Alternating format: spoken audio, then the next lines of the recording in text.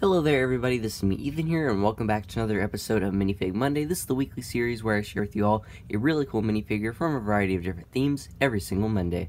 And today's Minifig Monday episode number 22, and today we have Star-Lord from Guardians of the Galaxy Volume 2 or Avengers Infinity War. Now I would like to give a quick disclaimer that this is actually an upgraded minifigure from the original sets. The only thing that came in the original sets is the torso, the gun, and the hair. The only things I upgraded were the face, which is the Owen Grady face, because I think it looks a lot more like Star-Lord, because in the original sets, I believe it was in most of the first Guardians of the Galaxy sets and the Guardians Volume 2 and Infinity War ones, they had this really inaccurate face, and it just doesn't look like Chris Pratt.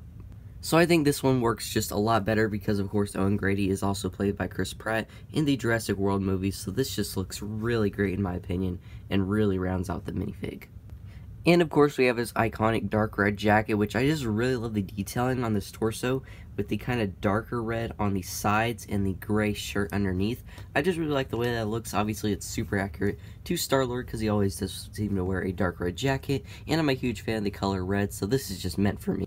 And then the original legs were just some dark black legs that just looked really bland in my opinion, so I added the Lucy legs from the Lego Movie 2, and I think that adds a nice extra bit of detailing with the dual molded legs and the printing. It just looks a lot more like Star-Lord, and on the side of the legs you can see there's a little like almost holster area where you could put a gun or something. I just think it adds just a good bit of detail that was really lacking in the original one.